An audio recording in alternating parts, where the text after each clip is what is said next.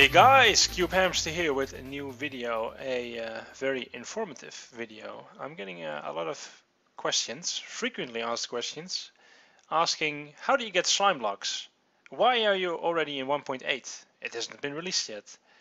How do I use schematics? What do I do with the world file after I download it? Now, if you know the answer to all these questions, then I suggest you go watch another video.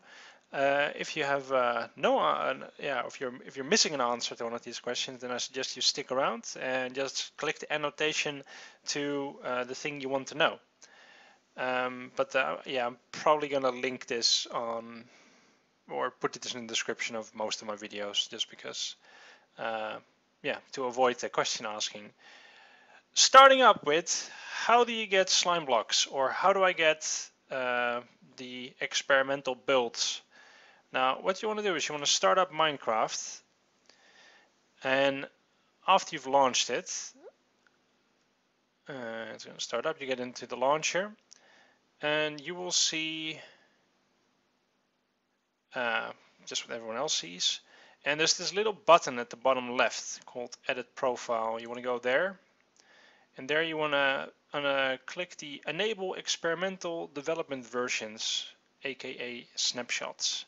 And when you've done that, you can select what snapshot you want to be in, whereas you don't have this selected, you can only choose the stable versions. I'm messing around with the development builds, and you could use whatever. Like, I'm currently still in 21B, just because I don't really need the Guardians or anything like that, and I think that 21B is a bit more stable, but as soon as there's a newer version that's more stable, I'll probably hop onto that. And then you save profile, and after you save profile, you just click play, and hopefully it's gonna load the jar. And when you open up Minecraft, at the top left it should say already 14W21B, and as you can see, we are now in the snapshot, so we get the slime blocks and all the interesting mechanics. How do you load schematics into a world? One of the things you can do is you can use the program called Mcedit. Download link you can find in the description of the video.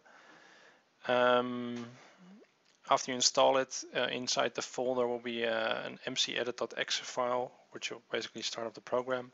But what you also need is you need a schematic that you can paste in somewhere. And often creators of Redstone or builds, or mostly for the smaller stuff, what they'll do is they'd add schematic files. And if you download one of these, what you have to do is you have to search for the Mcedit schematics folder. And once you found it, you just plunk it in there somewhere. And then we start up Mcedit. And after you start up Mcedit, it's a good thing to have is already a world where you want to put it in. I just happen to have one, which is the frequently asked questions world, and just a flat world I just started for this video. But you see the world, you see your character, you can move around with the AWSD. You can move the camera around by holding the right mouse button, and you can basically click stuff and select stuff with the left mouse button. Now then, what you want to do is you want to click the import button, and it will bring you immediately to the Mcedit schematics folder. And once you are in there, what you want to do is just search for the schematic you just added, which is in my case the Gargantua CTS, and you'll get the build pretty much, and you can mirror it by pressing G. You can rotate it, you can roll it, which is all really dumb in this case. You could flip it if you wanted to. But if you can move it around by grabbing like the sides of the box it's in. I want it there. And once you're happy, you just press enter, and you can then deselect it, and then you just save it. And you can save it here, or you can use Control S to save it, and you're done. So then we can close this. Let's see, quit. So now the question is, did it work? Well, hopefully. We go to single player, and we go to the frequently asked questions world, there should be a gigantic walking robot there, and there is. So yeah, this is quite nice. Gotta make sure though, if you upload a schematic and you start up the world, that the version you are running, version of Minecraft that is, can actually handle the blocks. So if you upload a thing with slime blocks, make sure that the version you are running actually has slime blocks in it, pretty much. But yeah, so much for the how to paste stuff in with Mcedit. Moving on to how do you use world files that have been created by other people. Often people that build adventure maps, mini games, creations, builds, whatever, they will add save folders. Most of them are zipped, like this one for instance. And what you want to do is you want to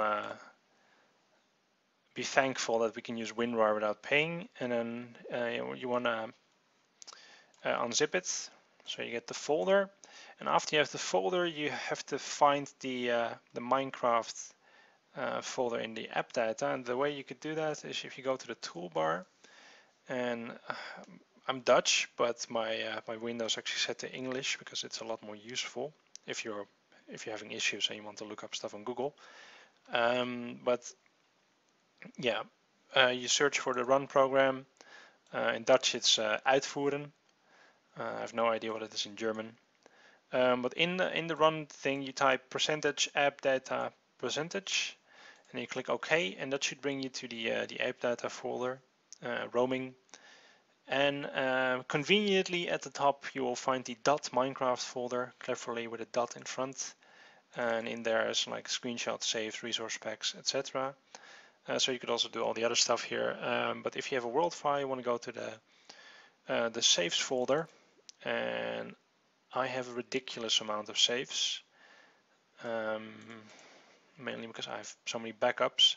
But I'm just going to call this 00000, because it will hopefully end up at the top somewhere.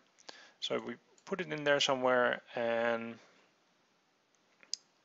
now the thing is, Minecraft sorts stuff by the date it has been been modified. So I'm going to start up Minecraft, and then I'm going to hopefully find it somewhere in the list. It's a miracle, but after 10 minutes, among the 800 save files I have, I finally found it. But hopefully this contains, this is basically from the video I uploaded a while back. But yeah, you just play it, and hopefully you won't have to search that long if you don't have that many save games. But then you can play your mini games, your adventure maps, and should be good to go. Anyways, I hope this answered some of the questions. I will be linking to this video in probably all my videos from now on, and hopefully get a bit more people to mess around with the slime blocks, because they are already available in the snapshot. You can mess around with world files and Mcedit schematics. So yeah, I hope this helped. Feel free to leave a like if you want, comment for more questions, and I will see you guys later. Bye bye.